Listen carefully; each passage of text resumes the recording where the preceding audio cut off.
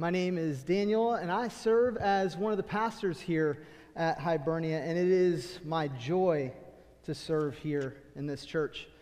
And I know many of you share that same joy with me to serve here as well. It's also my joy tonight to be preaching here to you, and so I'm excited to open the text tonight. I've been assigned the text Hebrews chapter 9, verses 23 through 28. So if you have your copy of God's Word, I want you to grab that now and turn there to Hebrews chapter 9, verses 23 through 28. I'll be reading from the English Standard Version. If you need that version, it is likely under one of the chairs nearby you. You can grab that now. Pastor Scott, last week, he covered the first 22 verses of Hebrews chapter 9. And like he said, this chapter really emphasizes that Christ, as the high priest, has achieved eternal redemption for his people by shedding his own blood. And as we saw last week, Christ only had to do this once for all time. This is great news. So my goal for us tonight is to draw out of this text that is before us, what is the main idea here? What is the author of Hebrews trying to tell us so plainly? Well, I've written down what I believe it is, and it's this, if you want to write it down as well. It's Christ's sacrifice paid sin's penalty once for all, and he will return to bring eternal salvation. I'll say that again. It's Christ's sacrifice paid sin's penalty once for all, and he will return to bring eternal salvation.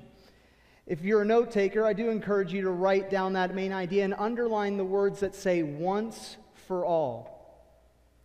When we start reading the text here in just a moment, I want you to look for where you're going to hear that language again, once for all, and then underline that as well in your Bible.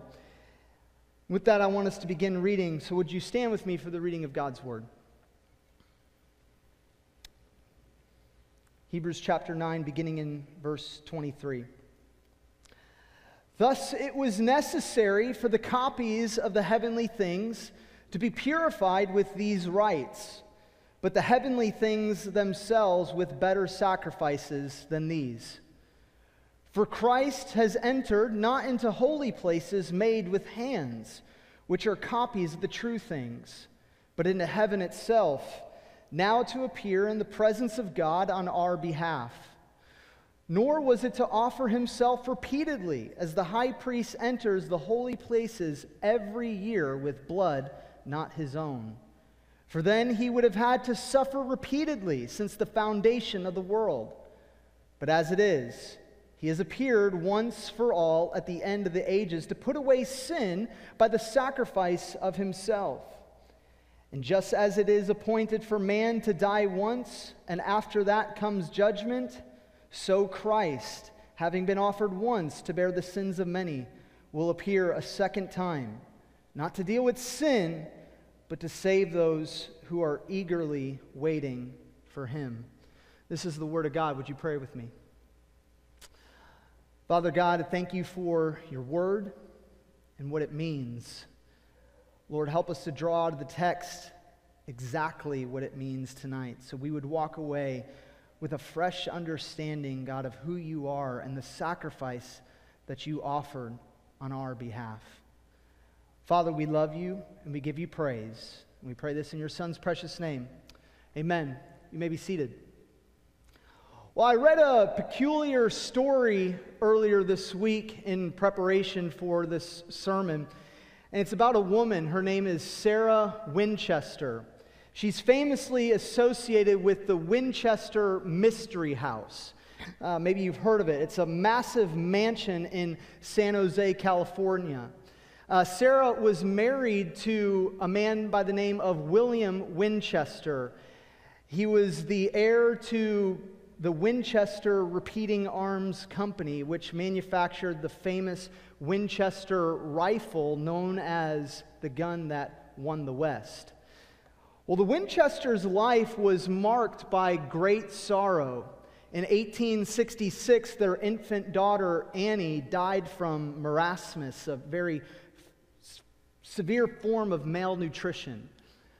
And this was a devastating loss that was compounded in 1881 when William, Sarah's husband, died of tuberculosis, leaving Sarah a very wealthy widow. Well, following her husband's death, Sarah inherited a massive fortune and a 50% stake in the Winchester Company, which generated for her a very substantial income. Well, the legend goes like this, that Sarah sought the advice of a spiritist, a medium, who told her that her family was cursed by the spirits of those that were killed by the Winchester rifle. Well, the medium reportedly advised her to move out west and build a house for herself and the spirits, warning her that she would die if construction ever stopped. Well, in 1884, Sarah moved to California and she purchased an 8-room farmhouse, and she immediately began this extensive and continuous construction project that lasted until her death in 1922. The Winchester Mystery House grew into a 7-story mansion with an estimated 160 rooms, including 40 bedrooms, 2 ballrooms, 47 fireplaces, 17 chimneys, and over 10,000 windows. I would like to know who is cleaning this house. The house is known for its peculiar design, featuring staircases that led to ceilings, doors opening onto blank walls, and windows overlooking other rooms. And many people believe that these oddities were intended to confuse and to appease the spirits that Sarah so greatly feared. Well, Sarah Winchester, she passed away in her sleep on September 5th, 1922, and by then the mansion became this sprawling maze that reflected her troubled mind and her grief.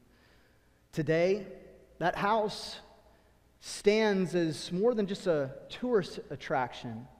It stands as a silent witness to the fear of death that keeps millions of people in bondage every single day. However, this is what we know. Because Jesus Christ, the sinless Savior, Son of God, died on a cross and rose again, our fear of death can be transformed into hope when we trust Him as our personal Savior.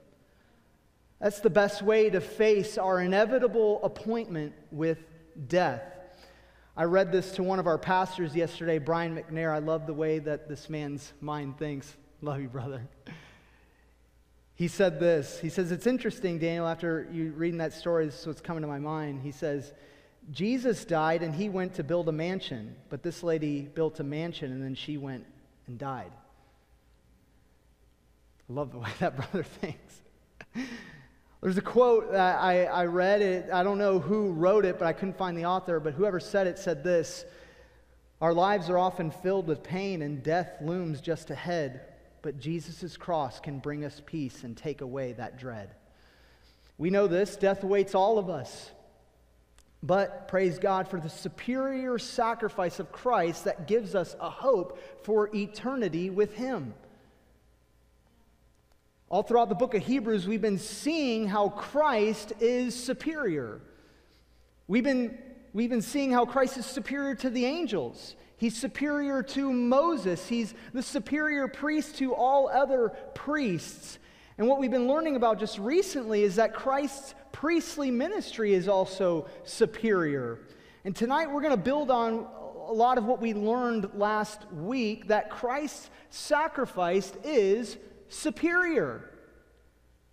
We're going to work our way through 3 claims tonight that the author of Hebrews has here in the text. And that first claim that we're going to make from the text tonight is this: Christ is the better sacrifice. The author writes this, I'll read it again. Thus it was necessary for the copies of the heavenly things to be purified with these rites, but the heavenly things themselves with better sacrifices than these. For Christ has entered not into holy places made with hands, which are copies of the true things, but into heaven itself, now to appear in the presence of God on our behalf. Now, depending on the translation that you are using tonight, yours might start verse 23 with the word therefore. And you may have heard this saying before as it comes to studying the Bible. Whenever you see the word therefore, you should ask the question, what is the therefore? Therefore. So, really, what is the author trying to say here?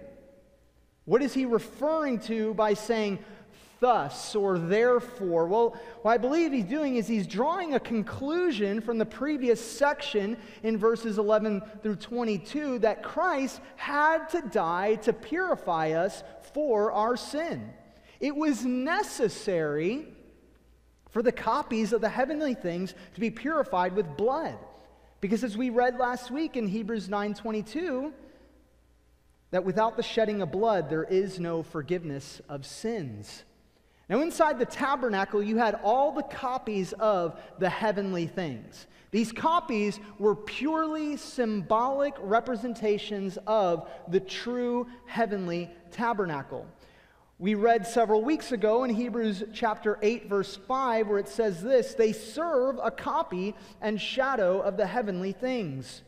For when Moses was about to erect the tent, he was instructed by God, saying, 'See that you make everything according to the pattern that was shown you on the mountain.'"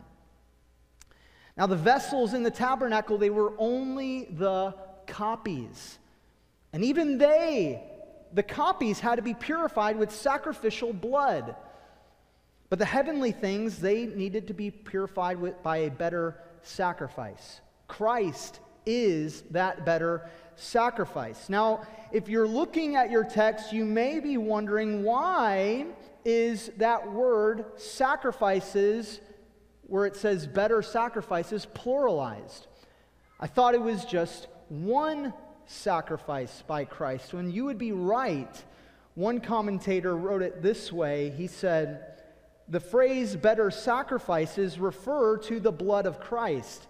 The reason for the plural sacrifices is its connection to the plural Greek word toutos, meaning these, which is a generic plural. So it's still one sacrifice of Christ, and it was better than the animal sacrifices." In the automotive industry, prototypes are often built to test and refine new car models. And these prototypes, they undergo rigorous testing and adjustments and modifications. And once the prototype is perfected, the final production model is made, incorporating all of its improvements and using the best materials, resulting in a superior and finished product. Now, this illustration I'm using here is not incredibly airtight, but the point that I want to make from this is that the earthly sanctuary and its rituals were like prototypes. They were necessary for understanding our sinfulness and preparation for the final sacrifice to come. Jesus' sacrifice is the culmination of God's redemptive plan, offering a superior and sufficient purification that the prototypes could only ever hint at. Now, to be clear, the priests of the Old Testament had to enter an earthly tabernacle to offer their sacrifices, but not Jesus. You see, as we saw here in verse 24, Jesus did not enter an earthly tabernacle made with hands. Rather, he entered into heaven itself to appear in the presence of God on our behalf. The high priest modeled this as well. According to Leviticus 16, the high priest would annually appear on Israel's behalf on the Day of Atonement. But again, here's what we're seeing. We're seeing that Christ's sacrifice is better. Jesus entered into the presence of God, not an earthly copy of the heavenly reality. Now, did he do this because heaven was defiled and Christ had to go to heaven to purify it? Absolutely not. It's because you and I are defiled. Jesus did not come to save purified people. He came to save defiled people.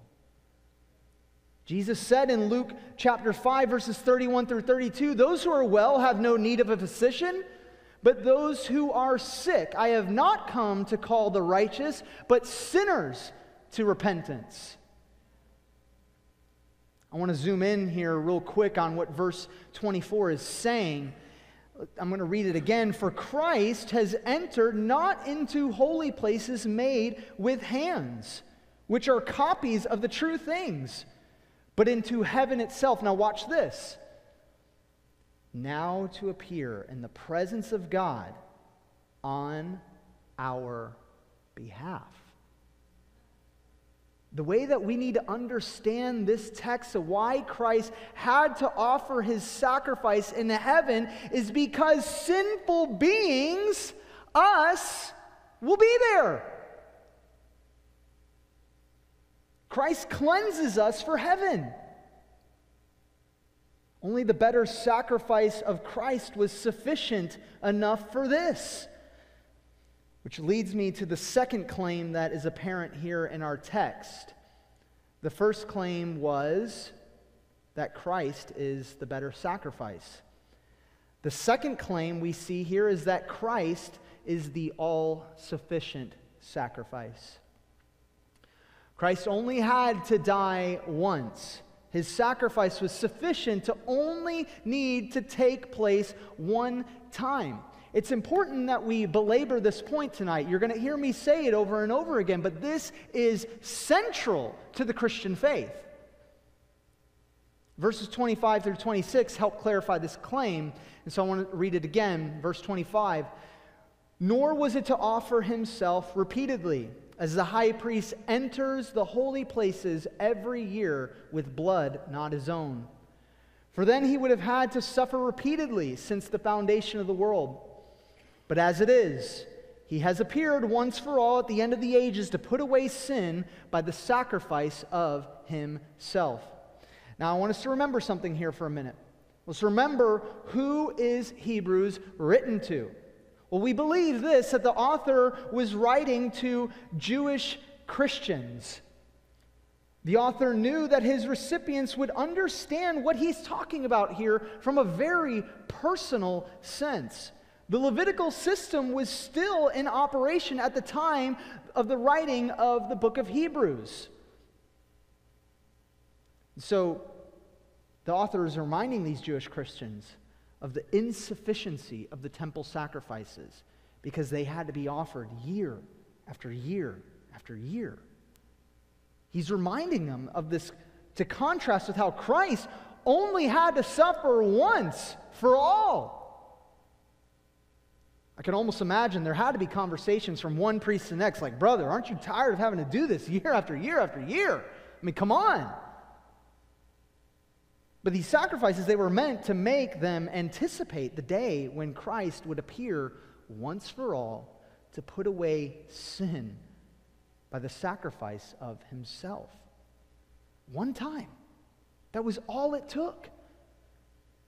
If Christ had followed the pattern of the Levitical priest, he would still to this day be needing to offer his own sacrifice.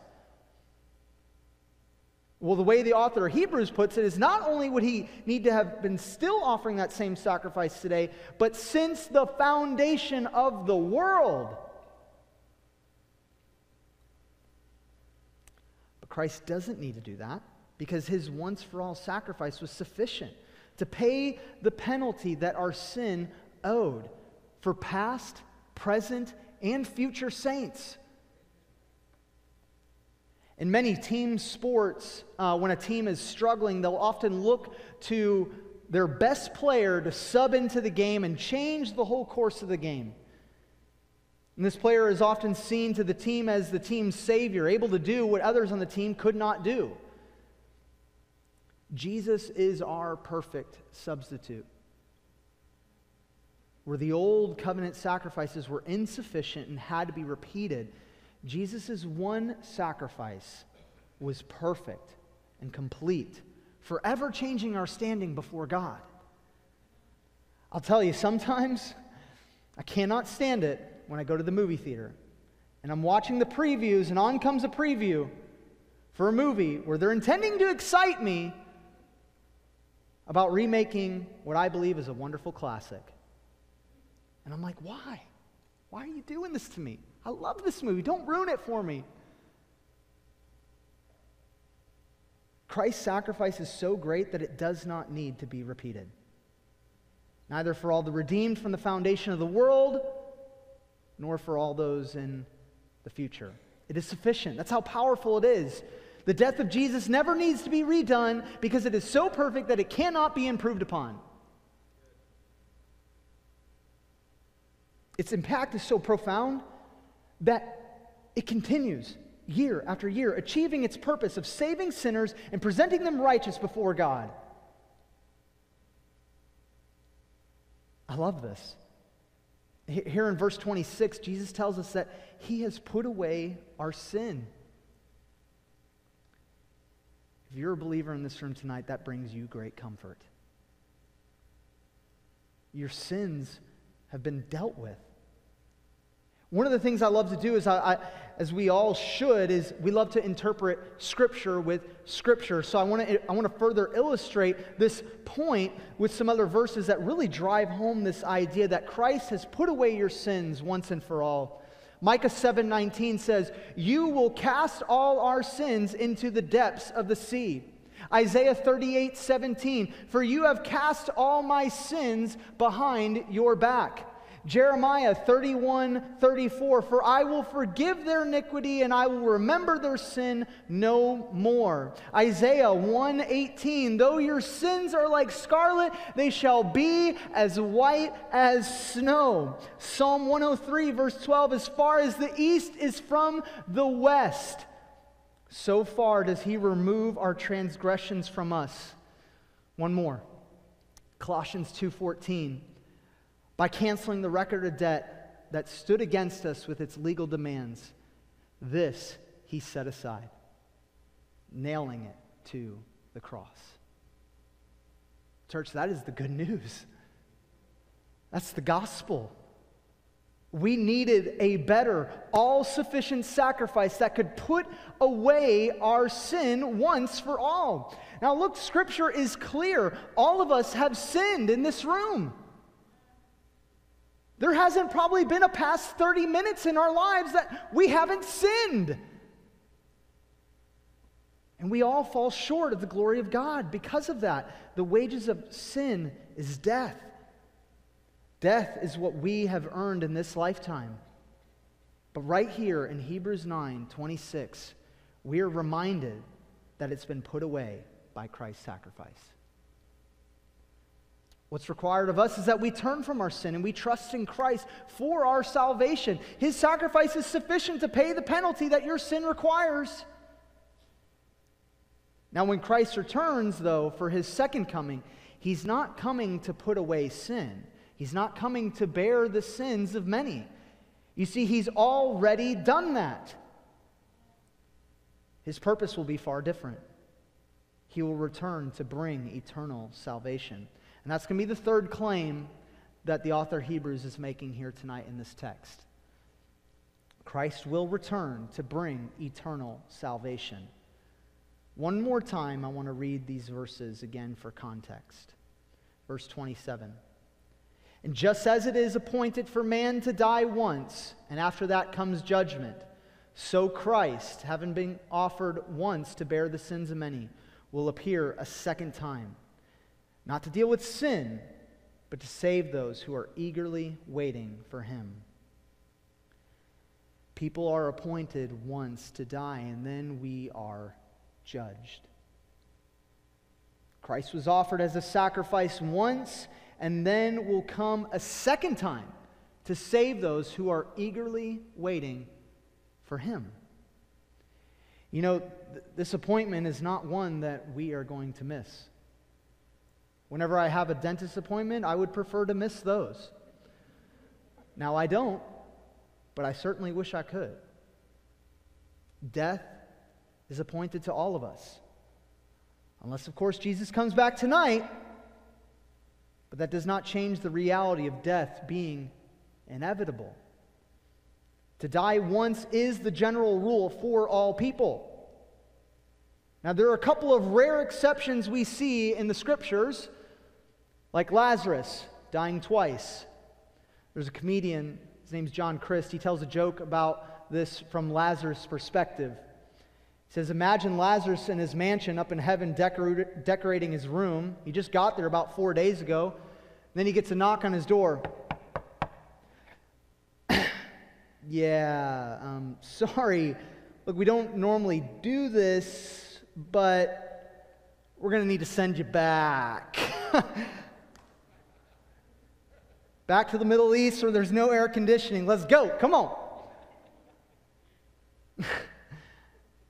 But again, this is a rare, miraculous act that Jesus performed that displayed his power. Another exception was the examples of those who didn't even die once, like Enoch and Elijah. Put me on the Enoch plan, am I right? Aside from these exceptions, the general rule still stands. It is appointed for man to die once, and after that comes judgment. This singular verse refutes the heretical ideology of reincarnation. You don't die, then come back as another person or as a cheetah. You die, and then you are judged. You die, but then you are conscious later. I read this silly story from an old Our Daily Bread devotional. Anybody read Our Daily Bread ever? Yep. This is an old one, March 10th, 2000. Yeah. I was digging deep, all right? It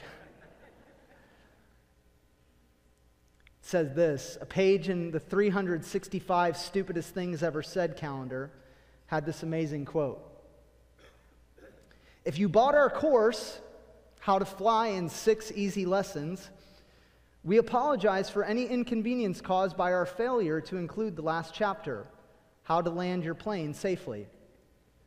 Send us your name and address and we will send you the last chapter post haste. Requests by estates will be honored. I really can't imagine a pilot taking off in a plane without knowing how to land it. But then crazier things than that have happened in our world, right? I can't imagine, though, that some people are flying through life without thinking about where they're headed and what will happen immediately after they die. They're like a college student who wrote, I don't think about things until they happen. Death is still a long way away.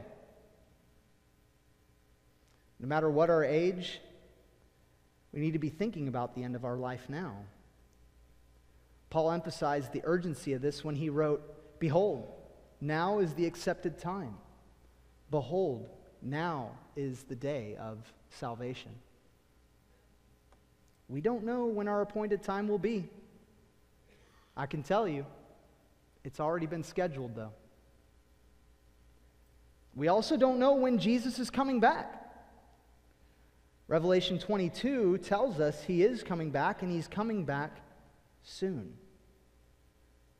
So today is the day of salvation. When Jesus comes back, he is going to complete our salvation. For those of us who are already saved, we are saved, but our salvation is not complete yet. You could think of salvation in the past, in the present, and also in the future. It's past in the sense that it looks back to when Christ shed his blood for us. It is present because we are saved and united with him now. And it's future because it points forward to the promise of Christ returning to deliver us from this broken world and into his presence, where we will experience eternal freedom from sin. I want to close tonight with this story of a really hard and almost devastating conversation I had several months ago with a very troubled high school student who claimed to be an atheist. I was sharing the gospel with him, and he was vehemently against any conversation about the Lord. And when I think about this young man, my heart is crushed for him. And I'm praying even for him to one day be saved. He said this to me before I never saw him again. There is no Savior. There is no hell. And even if there was, I don't care if I'm going there. This young man, like many others, share this same sentiment. But here's the truth. They're wrong. You should care if you're on your way to hell this night. Because just as surely as there is a heaven, there is also the very present reality of eternal torment in a place called hell. But what I want you to see is that there is a Savior, and His name is Jesus. He is the sinless Savior, Son of God, who the Apostle Paul wrote in Philippians 2. Instead, He emptied Himself by assuming the form of a servant, taking on the likeness of humanity. And when He had come as a man, He humbled Himself by becoming obedient to the point of death, even to death on a cross. For this reason, God highly exalted Him and gave Him the name that is above every name, so that at the name of Jesus, every knee will bow in heaven and on earth and under the earth, and every tongue will confess that Jesus Christ is Lord, to the glory of God the Father. You know this. Our days are numbered. And as Moses would have us know in Psalm 90, teach us to number our days, O Lord, that we might get a heart of wisdom. If you have not trusted in the better and all-sufficient sacrifice of Jesus Christ our Lord, I am pleading with you tonight in the same way I pleaded with that young man that day. Be reconciled to God. Would you join me in prayer? Father God, you cause blind eyes to see. You cause deaf ears to hear. I pray through the proclamation of your gospel truth that you sent Jesus Christ, your one and only Son, to this earth to live the life that we could never live, to die the death that we deserve, and then rise from the dead 3 days later, paying the penalty that our sin deserves, proving your power over our sin and over death. I pray by the power of that same gospel, would you cause blind eyes to see? Would you cause deaf ears to hear even tonight? Lord, if there is even just one person in this room tonight who needs to repent of their sin and trust in the better and all-sufficient sacrifice of Jesus Christ, would they do that tonight? We love you, Lord. We praise your holy name. It's in your name that we pray. Amen.